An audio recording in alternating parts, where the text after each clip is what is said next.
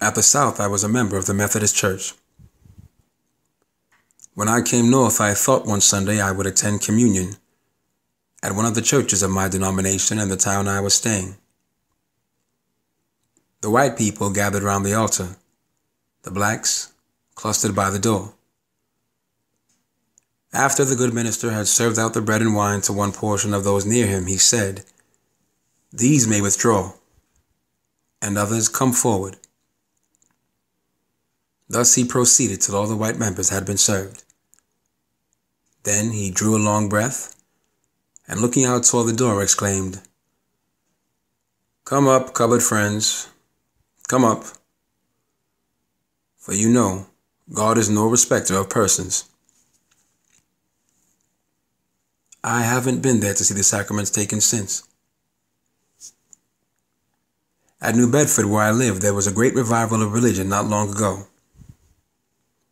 Many were converted and received, as they said, into the kingdom of heaven. But it seems the kingdom of heaven is like a net. At least so it was according to the practice of these pious Christians. And when the net was drawn ashore, they had to set down and cull out the fish. Well, it happened now that some of the fish had rather black scales, so these were sorted out and packed by themselves. But among those who experienced religion at this time was a colored girl. She was baptized in the same water as the rest, so she thought she might sit at the Lord's table and partake of the same sacramental elements with the others.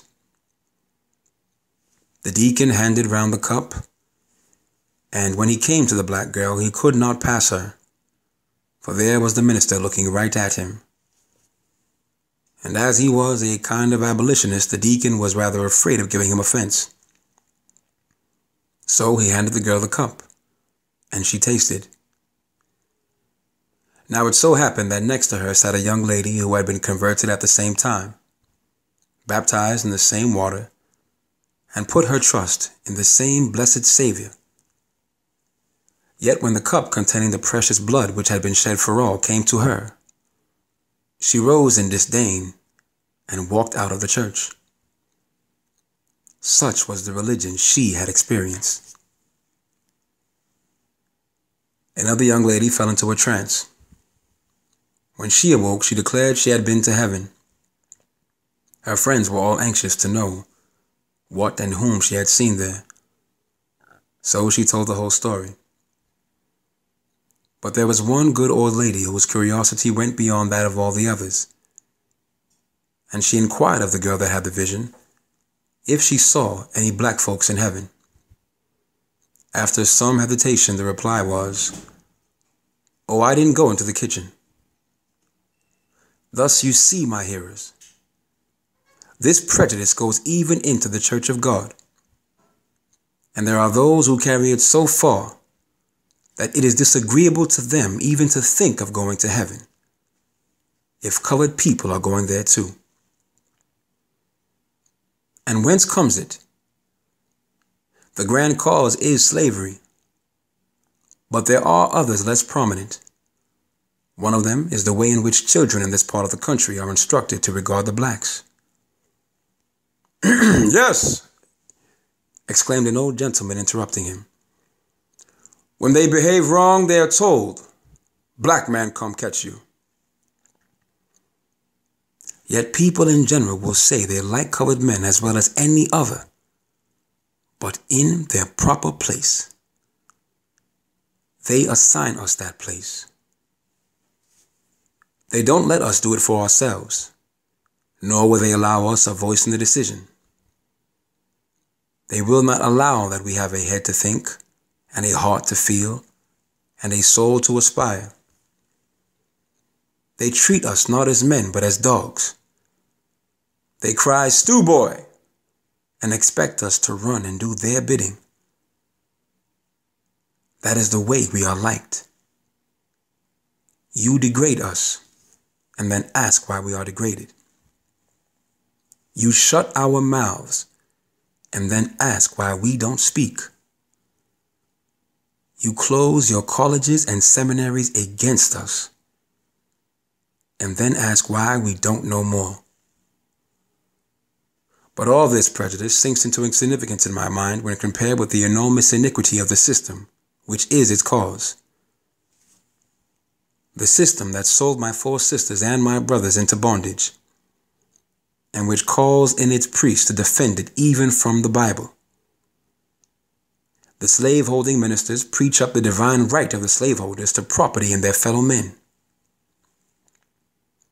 The stubborn preachers say to the poor slave, "Oh, if you wish to be happy in time, happy in eternity, you must be obedient to your masters. Their interest is yours. God made one portion of men to do the working, and another to do the thinking." How good God is! Now you have no trouble or anxiety, but oh, you can't imagine how perplexing it is to your masters and mistresses to have so much thinking to do in your behalf. You cannot appreciate your blessings. You know not how happy a thing it is for you that you were born of that portion of the human family which has the working instead of the thinking to do. Oh, how grateful and obedient you ought to be to your masters. How beautiful are the arrangements of providence. Look at your hard, horny hands. See how nicely they are adapted to the labor you have to perform. Look at our delicate fingers, so exactly fitted for our station. And see how manifest it is that God designed us to be His thinkers and you, the workers. Oh, the wisdom of God. I used to attend a Methodist church in which my master was a class leader. He would talk most sanctimoniously about the dear Redeemer, who was sent to preach deliverance to the captives and set at liberty them that are bruised. He could pray at morning, pray at noon, and pray at night. Yet he could lash up my poor cousin by his 2 thumbs and inflict stripes and blows upon his back till the blood streamed to the ground, all the time quoting scripture for his authority and appealing to that passage of the Holy Bible which says, "He that knoweth his master's will and doeth it not shall be beaten with many stripes." Such was the amount of this good Methodist piety.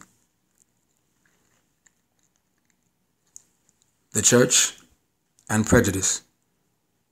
A speech delivered at the Plymouth Church Anti-Slavery Society, December 23rd, 1841, by Mr. Frederick Douglass.